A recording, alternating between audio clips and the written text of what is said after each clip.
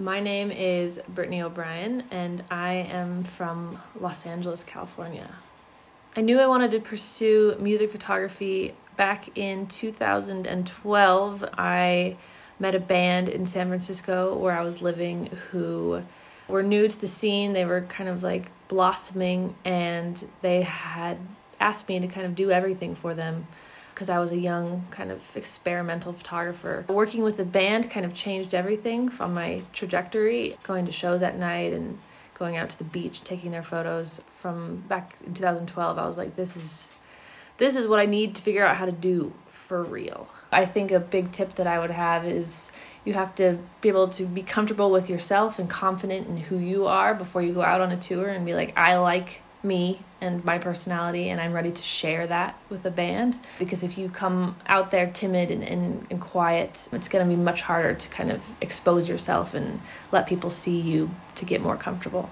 It's very important to build a relationship if you want organic photos. The band has to trust you. They have to trust that they know you as a person. If you want to get up in their space and document it in the most raw and real scenarios, then you're going to have to be more than just acquaintances. Just learn a little bit about them and take photos from afar for a while, just kind of very standard, like green room and show photos. And as we learn more about each other, I kind of start to creep in there a little bit more and get a little bit more candid.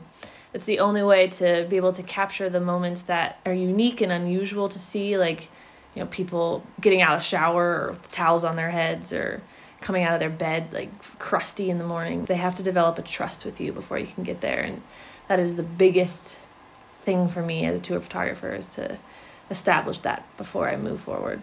Create organic photos by being upfront with the band before I start. If I'm doing portraits with the band, I will literally sit with them on the ground or sit somewhere and just be like, let's just talk for a minute. I want to kind of get you guys more comfortable and not feel like you have to be on.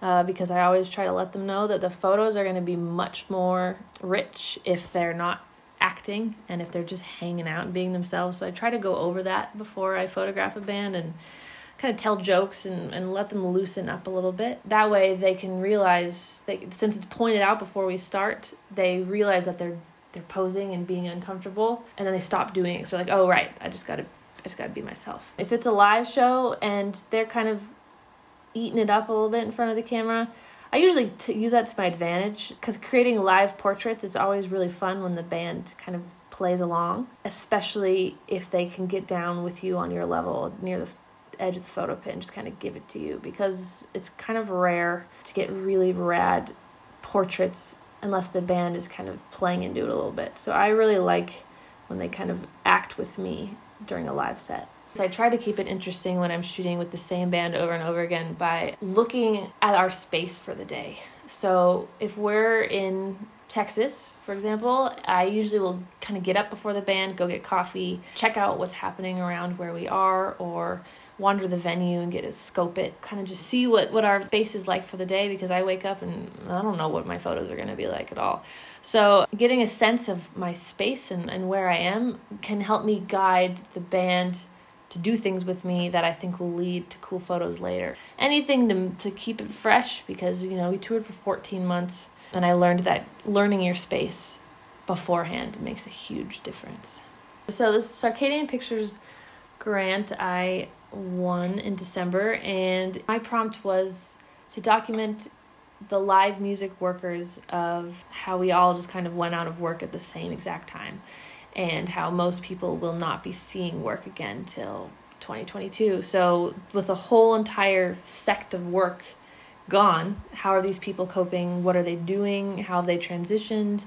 There's not a lot of love for the people behind the scenes. There's a lot of love for the artists themselves, which, I mean, there should be, but you don't really hear about the bus drivers and, you know, what they're doing. They've been driving buses for 30 years and now they're just out of work. So it's just, I want to shine a light on the people that don't usually get any love, even though they kind of run the whole show. I will be meeting up with people in their space and kind of doing a very Annie Leibovitz style photography, where I'm just going to place them somewhere in their house and take a very candid photo of their space with them in it, and then couple that with their handwritten story, their COVID story.